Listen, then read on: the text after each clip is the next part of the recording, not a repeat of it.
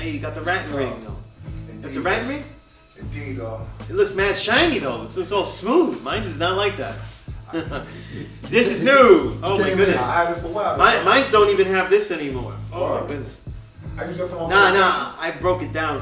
What? My Rattan ring is about 15 years old. Damn, bro. Yeah. So. I done gave away about 3 or 4 Rattan rings.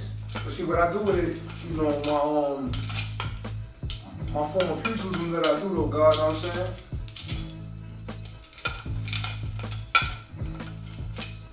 I gave one to the God on myself though. Yeah. 7 ourselves. I gave him the larger one.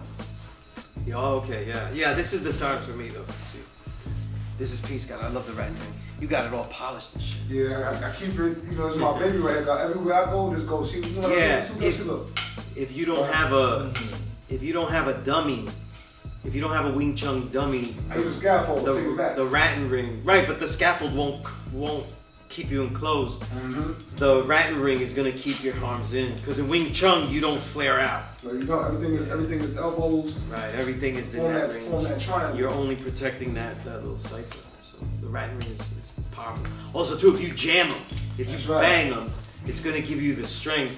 If you're banging them and stuff, you know what I mean? Indeed. Yeah. This piece, I love the Rattan ring. I love it. This is a very valuable tool. If you don't have the Wing Chun dummy, oh, it's essential. Yeah. If you don't have a dummy, you need that. Essential. Because it helps you. Because the whole point is to not have your arms flare out. That's right. Everything got to be. Because all Wing Chun just essentially is just inside fighting. Inside fighting. So. Perfect. And Tai Chi is just like you said, it's just the Wing Chun is the smaller circle. You know, even with Bagua Zing, it's the same thing, but it's just and tight. Because when I do the forms, God, I do everything from a Tai Chi Chun base though. For me, it's just moving meditation. And when I go through, you know, my mind study, I renew my history while I'm doing my forms and intertwine. Because you know, depending on which form of Wing Chun you're doing, you really doing the twine. Like with the Buddha hand, that's the twine right there though, God. I was just showing the God Saran, right? Like the old drills we used to do, God, right? See, look, that's in Wing Chun, but it's there though. You know, in the second form, it's just. No, I see you, God. I see you. Yeah, definitely. You know, and if somebody's doing Wing Chun, and a dummy costs so much more.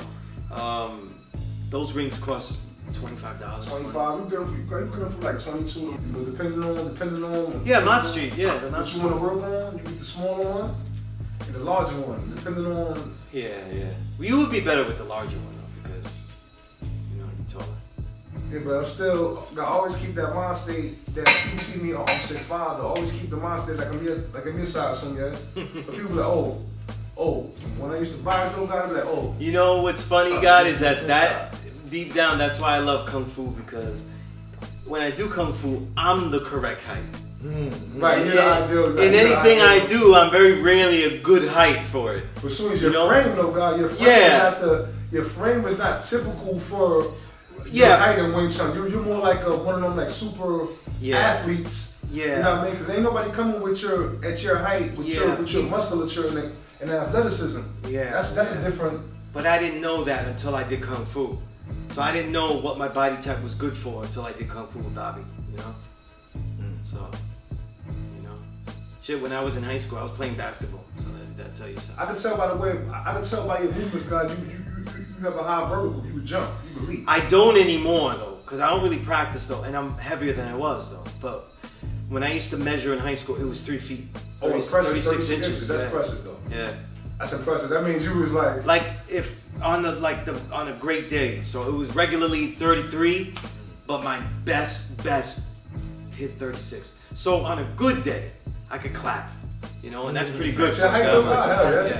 That's like I can clap. You 5'3" even, right? Yeah, I'm 5'4", but like without the shoes, I'm 5'4". That's impressive. You know, the clap. Yeah, that's impressive. I've only double hand clapped once in my life though. That's impressive, God. I did do it though. To be honest, God, I'd rather see. But I don't think I could do that again. I know you still got the first step though. I know you still explode. Yeah, because that's useful to me.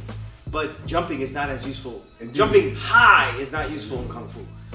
Jumping for bursting is good. So I still do box jumps. Oh, I ain't do box jumps in years. Yeah, I do box jumps, but I don't do, you know, I don't do exercises like for vertical and nothing like that. What size box do you use though? Nah, when I go outside to train, right, the railing, so it's gonna be about this high. Okay. Yeah, you know. So it's a lot of work. So like leg work is heavy for me. So like that's like 50 before I do jump rope when I'm outside. But I already do a whole bunch of stuff inside. So a regular full training day for my legs, I'm doing 1,000 squats. 1,000 squats. Woo. 1,000. No, excuse me, 500 squats in 100 sets. So it's 100 rest, 100 rest, 100 rest. Right? And then, yeah, and then I'm doing leg weights. So I'm doing about 300 leg, I put 20 pounds on the legs and I'm doing leg weights and then I'm doing them backwards for the hamstrings. Nice. Weighted calf lifts, you know, all that kind of shit. Get the legs strong out there because you could do a lot of Kung Fu, but you'll get injured and you won't know why. And it's because your leg isn't strong enough. Mm-hmm. That's right. So that's why I do all that. Stance the more leg strength exercises I done, the less I've gotten hurt. You know what I'm saying? Because I live a mile away from where I train. So I run it because what the hell? Am I gonna walk? Why not? You know what I mean? So I run it. So when you run and stuff, you kind of feel the injuries of your body. Yeah. You know, so like when I run back home, it's the ugliest run ever. Because I did Kung Fu, I did weight training, I did everything.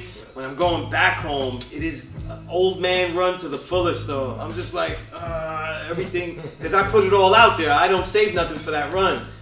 It's disgusting, guys. Yeah. But it feels good because it's over. Like once I get home, I get to... If Mecca did this.